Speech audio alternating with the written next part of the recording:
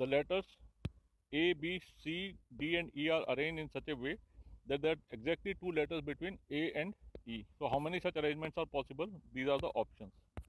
We'll see the solution.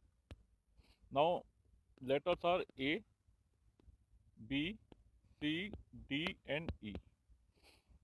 Total 5 letters. Now between A and E, 2 letters are required. So that means one letter is going to be either here, or it is going to be here, or they're going to be, this letter is going to be in between. So first way possible is this. We have A, 2 gaps, E and then 1 gap. Then second one is we remove A from here, make the gap here, bring A here, create a gap here and E. So this way 4 ways are possible. Now in these 4 ways we have to fill 3 letters. Let's say this is A, this is E.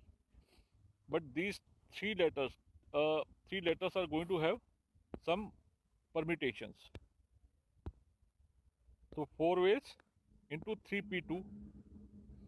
So that means factorial 3 upon factorial 3 minus 2, because out of 3 letters available, 2 are to put between A and E in different combinations, different permutations.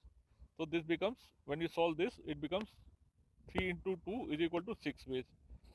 So we got 4 ways here into 6. 24 such ways are possible and our answer is option C.